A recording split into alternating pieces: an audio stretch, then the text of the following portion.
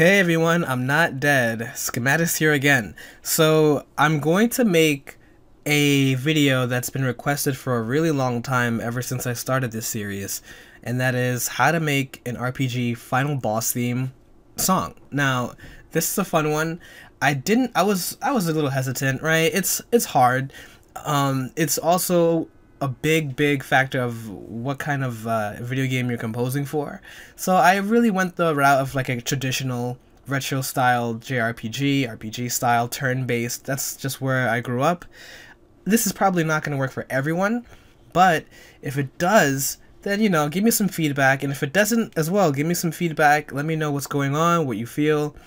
But my main purpose here is not to show you the right way, but to show you a method or just a workflow process. You can always tweak and add to it later. So don't shoot me or anything like that. It's fine.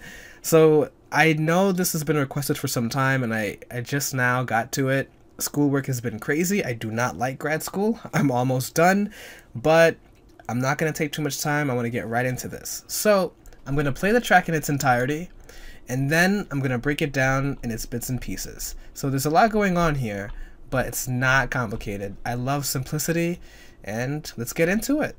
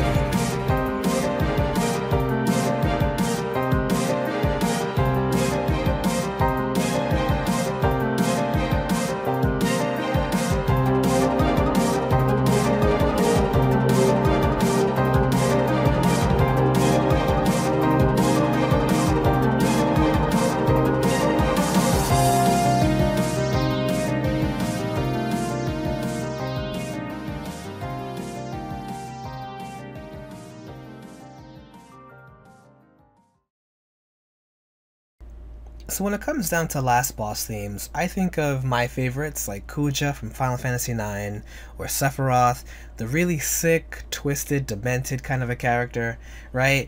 And I love that because the first minute of your boss theme probably should summarize that personality, right? The protagonist has gone through this whole journey from beginning of the game to the end, where they've gone through all these side quests and went through deserts, storms, and winters just to get to this person, right? This being that's been pulling strings from the beginning of the game till the end. You've got to summarize their personality with sound in this section.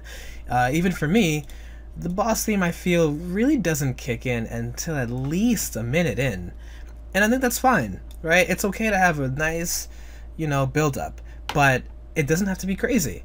And again, what did it for me were the two piano patterns I have here, piano 1 here and piano 2. Everything that comes after, in this area down here below, all came from first setting up the piano. The piano did everything, and I'm going to explain how right now. These were the chords that the whole song is based around. I did not venture out too far from these chords, and it did take me a while to find them. Now this is why I really wanted to make this tutorial. If you're like me, and you've never really had a background in music theory, or you just don't really understand how chords may work or things of that nature, I would strongly suggest to pick up a MIDI keyboard and just hit YouTube tutorials and learn the basics, because I didn't just come up with these chords off the top of my head. And this is why for the future videos I want to start doing these live, so you can see the frustrating points of trying to find the right sound and the right notes. But once I found them, in this combination here, it basically wrote everything. I was able to make the bass line off of these notes. I was able to find supporting chords for the strings with these notes, and everything just flowed very well as long as I didn't play too far out of bounds with the chords I've created in this section. I'm going to play it so you can hear it, and then we'll go off and build from there.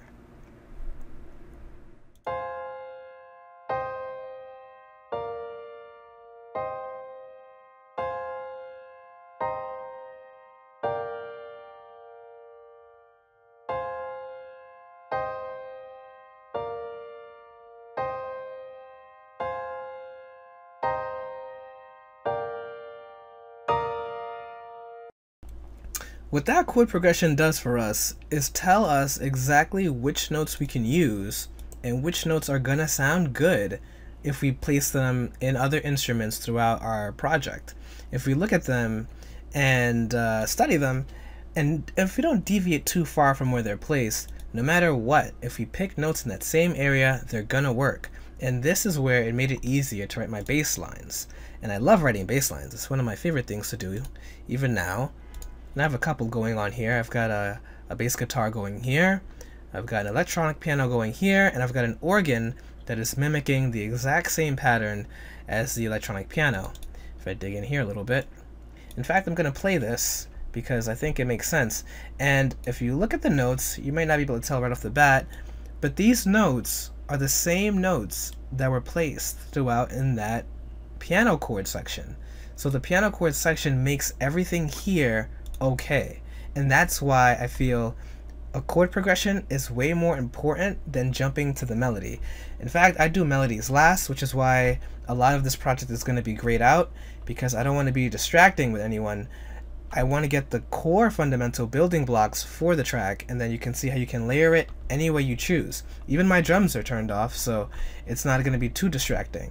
So I'm going to play this here. You can hear how it sounds with the chord progression added with the bass lines. In fact, I'll cut this one out a little bit just for some variation.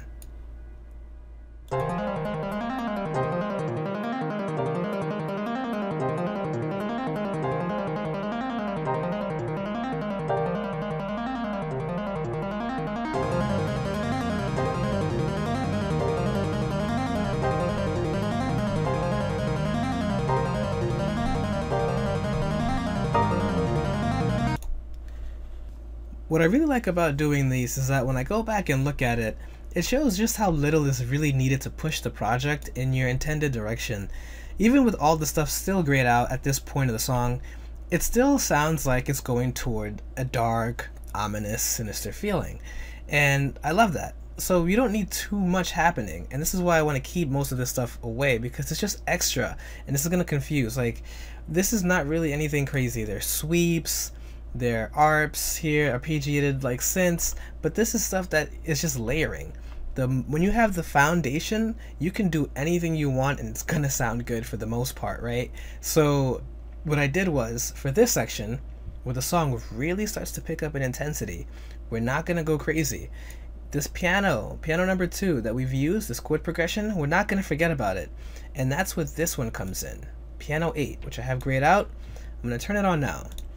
Piano 8 is essentially a direct copycat from piano 2. The only thing different, or maybe the last couple of 3 notes or so, I changed these going downwards instead of upwards to lead into a more seamless loop for this section here to make more sense, right? Then I added some strings in here. And these strings, the notes for these strings, they're not at all random. These strings are again based on the same notes that came from that piano chord progression. Without that piano chord progression, I would not have come up with this. These are not me like flying around the keyboard and killing myself. I already killed myself making that first piano progression, so I didn't have to think about what notes to put in there. Not too hard anyway.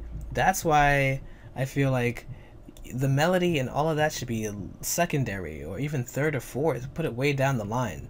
It's not that needed. But, you know, and I'm not even the best. I think my drums here are not the best. You know, my melodies are not the greatest, but it's just easier. You know, for the sake of variation, I'll delete some of these, but I'll put the drums on here, and I'll put the melody on here, right? And I'll leave everything else grayed out. So the only thing that's really happening in this section are the piano, the bass line, the strings, and then now we have a melody in the drums going here. But to make sure that the song wasn't boring, this is where piano 3 comes in. Piano 3 is another piano melody, still based around the same notes used in piano chord or in piano pattern 2. For that same exact progression, that's where these notes are being made from. Again, I'm not pulling these out of nowhere, so if anything, if you get lost, go back to your chord progression, look at the notes you've used, and if they make sense, use these same patterns in various forms, and they will be right. That's what I'm trying to get across here. You don't have to kill yourself. But let me play this in its entirety here. This is the main chunk, the part that you really want your player to hum, and it's gonna sound about like this.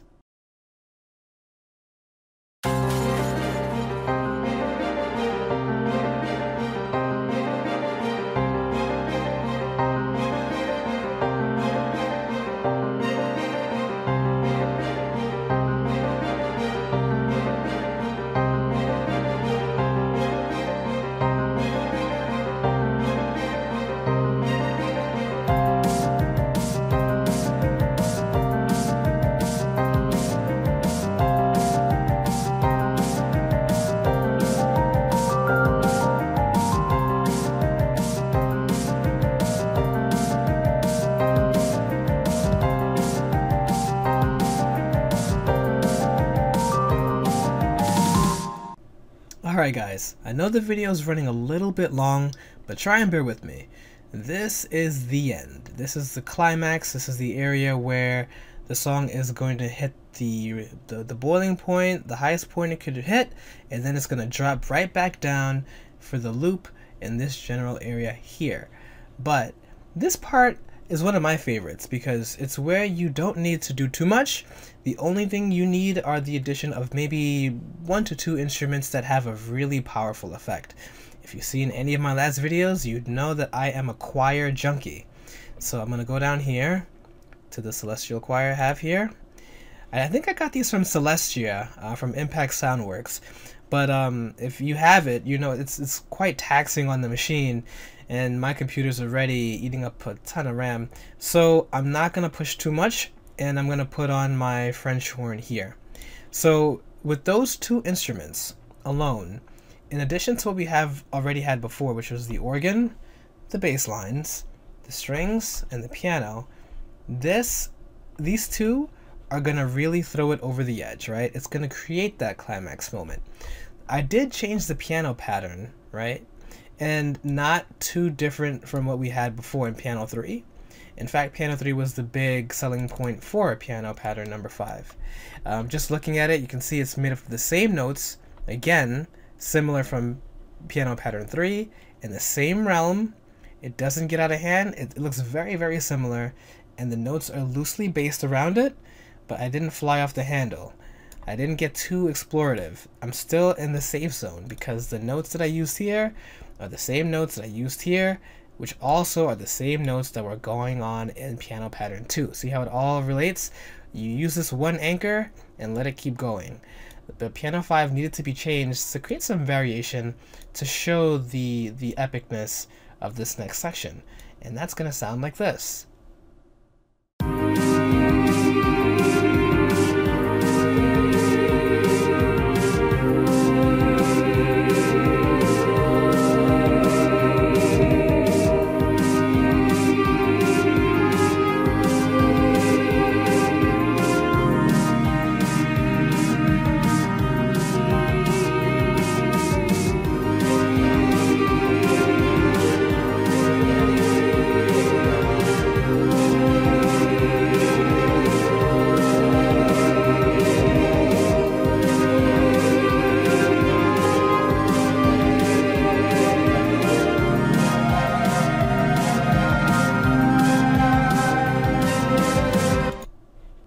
Now this is it.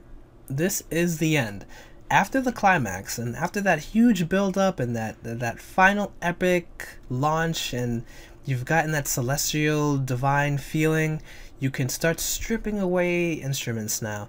This is where you start to dial things back and you prepare for the loop, and this is where things get easy, right? The only thing I did here really was I created a new piano pattern, but it's still in the same realm, it's still in the same key, right? It's still using that same chord progression notes in the same pattern in different varieties of ways, but it's not adventurous, it's not going way out of line. It's in that safe zone of the notes that I used here. That's how I knew that that pattern was going to work, right? That's how I knew these notes were all safe. And then when you go down, you know what? Actually, for the sake of this, since the song is ending, I'll turn everything back on, right? There. That makes it much easier so you can actually hear how it was intended to sound, right? With the drums and everything, and even my leads are going to come back on. What I'm trying to get at is this little bitty section here, this is just the slowdown.